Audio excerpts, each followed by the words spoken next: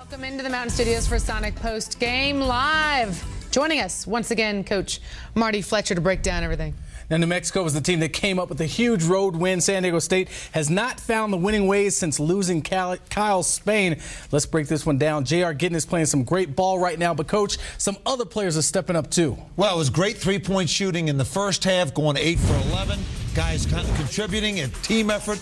Here you have Ferris, though. He gave him some good play inside. There's the spin move, the kiss off the glass. Ferris had one of the most improved players in the conference. There you have the nice penetration and the kiss.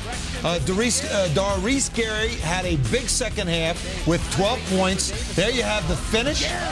Excellent job by Gary from not Gary, Indiana, but Elkhart, Indiana. And of course, Topper, you never forget about Topper. He can knock down the threes. But it was a great team effort for New Mexico. A lot of guys contributing in a lot of different ways. Marius mentioned the Aztecs lost Kyle Spain for this game and for the rest of the season. How much did you notice that they missed him tonight? Well, you saw New Mexico go to exclusively the zone in the second half. It did hurt San Diego State. They couldn't get it to knock it down from outside. And when you're not shooting the ball well, that zone tightens up. It tightens up. It tightens up. And they cut down the penetrating lanes, which San Diego State does such a great job. So absolutely, shooting the ball from downtown will hurt you versus a zone, and San Diego State was not able to knock them down. I got to ask you about JR Giddens. Is he playing to the best of his potential right now? Because all around, he's doing it all. He's blocking shots, he's rebounding, he's scoring, he's doing everything. Oh, he's having a great run right now. He was Player of the Week, where he scored, ready for this, 36 in his last game. So he comes back off of that performance. He makes steals. He had assists. He had 21 points. He was 3 for 3 from the tray land, and then he gets 11 rebounds. So double-double. JR Giddens is playing at a MVP type level. He had 3 great games in a row. This is a terrific win led by JR Giddens. Speaking of doing it all, we have to take a close look at Low Wade, because he did it all nearly perfect in the first half of play, and big showers from each team, and JR Giddens and Lorenzo Wade. Coach, well, there's the rebounding. What a great job by Giddens. I mentioned he was 3 for 3 from Trayville, 7 for 8 field goals. Wade had a great shooting percentage as well, 6 for 10. But JR Giddens, that is a terrific stat line when you go 7 for 8, 6 for 7, and you also go 3 for 3 from Trayville. This guy is playing at a All-American type level. New Mexico is a team to be reckoned with. They dropped a hundo on Wyoming last week, and tonight they get the big road victory over San Diego State. With more on the win, we send you back out to Montezuma Mesa, where Dave Bullwinkle is standing by with New Mexico coach Steve Alford. Steve, extended use of the zone tonight kind of changed the game. Talk to me about you being a zone guy. Well, it was really just by chance. They really driving us hard, so we just went to our zone defense just to try to slow them a little bit and try to slow Wade down, because I thought we really focused on him in the first half, and he still gets 15. So it was just a minor adjustment. Sometimes that stuff works, sometimes it doesn't, and our guys really did a good job of getting the shooters.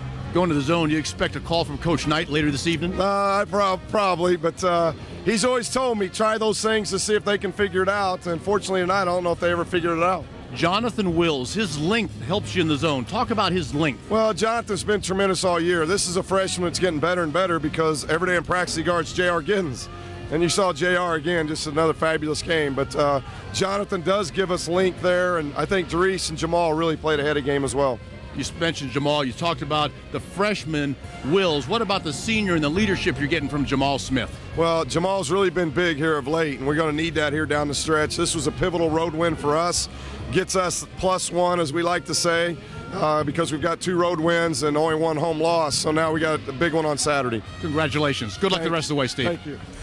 He talked about the play of Jonathan Wills, and it has to help his game when you're guarding JR Giddens every day in practice. Well, you're getting an education, let's put it that way, and it's paying dividends, because he has been inserted into the starting lineup last couple basketball games. He's done a terrific job. You heard your coach talk about Jamal Smith coming off the bench with 13 points. They're getting great team performance, and the guy that's carrying them, we know about. JR Giddens is playing at a lights-out level. When you talk about 6 for 7 from the floor, 3 from 3 from Treyville, and, of course, 11 big rebounds. So JR Giddens and his mates are doing a terrific job. That's 3 big wins in a row. Well, the Lobos had 3 players score in double digits, and for that, they get the win. So now, once again, Dave Bullwinkle is ready with some final words from one of the stars of this New Mexico team, and JR Giddens. JR, your 23rd birthday today. Any better present than a W here on the road? I don't think it's a better present, man. It feels good to get a big road win. We needed this one. Well, speaking of road wins, what are some of the things that you as a player have to do, especially with your experience as a fifth-year senior, to help the younger players recognize what you need to do to win away from home? Just keep talking. We do a good job of communicating all together as a team, and just come out and give energy and just try to, step up and be clutch in the key moments of the game, and just, help my teammates along when we're struggling. A lot of tonight's game, you went mano versus Lorenzo Wade. Do you kind of relish that opportunity? Yeah, I do, because he's a great player, and I know him. He's a great person as well, so it's always a good matchup, but it's more, New Mexico versus San Diego. Congratulations, JR. Good luck the rest of the way. All right, thank you. Go Lobos. Coach, let's go ahead and take a look at the stats from this one. And you know what? When you shoot that well from the field, you're going to win, aren't you? Well, 52% from the floor, but 55% from the 3-line.